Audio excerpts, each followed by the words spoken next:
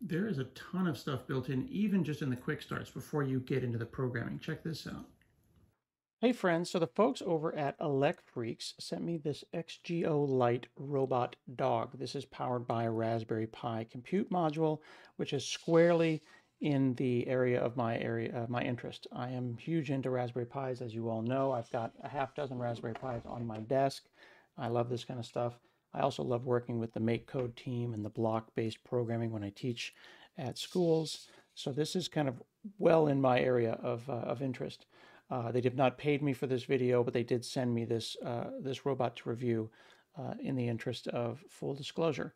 So this is pretty cool. Let's check it out. I'm going to cut this video together the best I can, but remember, I'm not a professional YouTube reviewer. I'm just a super fan of cool Boston Dynamics-like robots like this one from Elecfreaks, which includes a bunch of features that I'm pretty excited to check out. First thing I notice when it comes out of the packaging is how nicely this package is. It came in a cardboard box, of course, shipped, but look at this. And inside, it is very nicely packed. And immediately you know that someone put some thought into this, and I appreciated that. Really well built, well packed. It has a default kind of mode. You can see right here, it is basically crouched in a default off state so that it can be put into this box. And this is kind of your calibrated state as well. On the front, we've got our screen. That'll be the face of it. And I've left all of the screen protectors on. You can see that I've got the camera protector on as well. Here's the little front camera, so it can see your face and do on-device recognition. You've got buttons on the left and the right, and then of course you've got your SD card right there to load things onto it. This is all metal. It's very cold to the touch. This is not made of plastic, which is nice. It is very cold and has a very substantial feel. You can hear and feel the servo motors there. There's a lot of motors, a lot of freedom in the way that it can run. It comes by default with a bunch of things pre-loaded, but the whole point of this and why I was interested is that because it is a Raspberry Pi 4 compute module, I can program it in Python or whatever.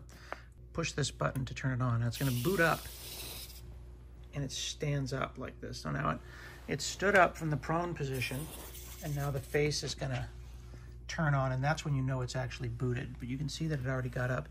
It's got a very kind of Boston Dynamics feel already.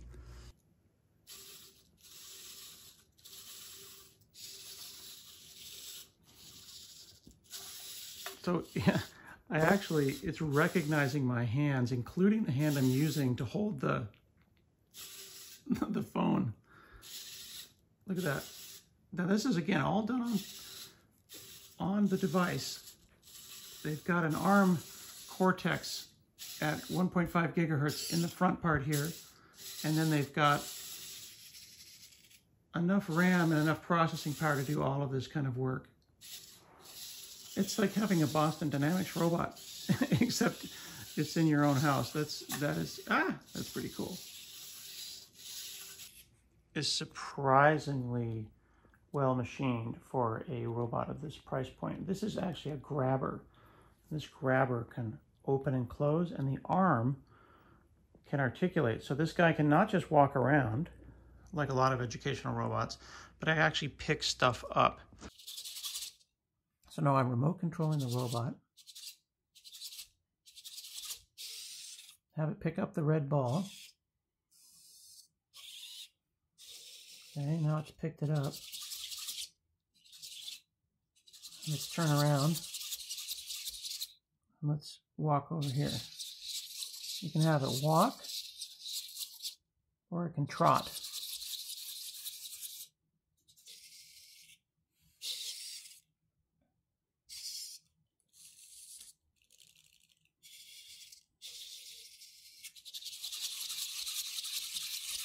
Now there's a couple of ways to get the dog on the network. You can generate a QR code in their app and have the dog scan the QR code and then it'll jump on your network. And I recommend using a 2.4 gigahertz IoT network for compatibility.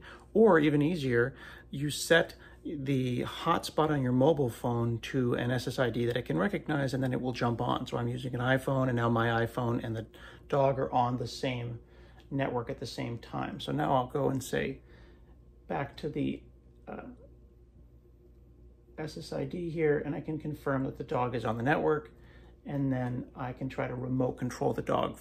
Moving over to my PC, let's take a look at how we can program the robot using their tools. Now this is a little goofy.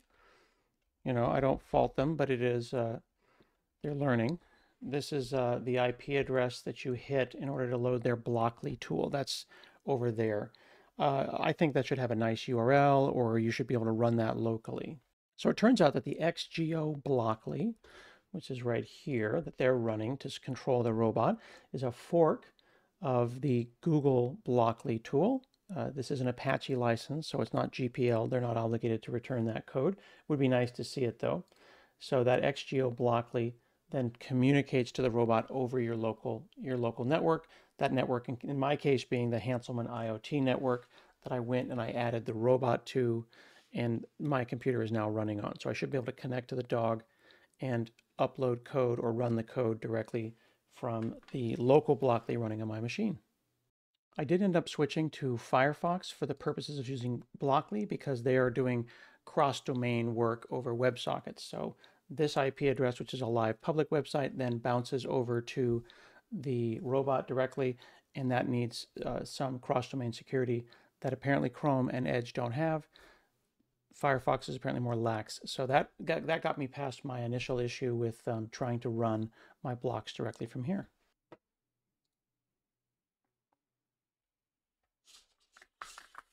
Oh, it's moving around.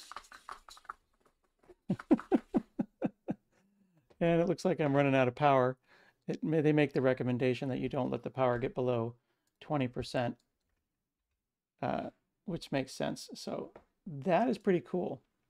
All in all, very impressed. I will say it does lack a little bit of software polish, but the hardware on this is really well put together. Improvements that I would make would be make it a little bit clearer, a little bit easier on how to get onto the network, make this XGO Blockly not run on a random IP address. Ideally, I'd like to run it myself, maybe clone it from GitHub, run it on my local machine, run it in a container. It should have a domain name and it should have an SSL certificate. It is extremely hardware-wise well put together. Certainly within the limitations of my ability in Python, there's some library things I need to learn about there, but I don't think I'm going to have any trouble getting this guy running around and doing all kinds of stuff. Remote control was really easy. Programming it was really easy. It is really limited only by your ability to program it. All in all, I would say 8 out of 10. Very impressive robot from Elecfreaks. This is the XGO Lite, specifically the CM4. It's $599. That's an investment indeed, but one could also say it's 2 Xboxes, so it depends on what you're really going to invest in. I want to thank the folks at Elecfreak for sharing that with me. This CM4 XGO robot kit powered by the Raspberry Pi compute module. I am going to end up sending this to the local high school robotics team and see what they can make with it. See you again later.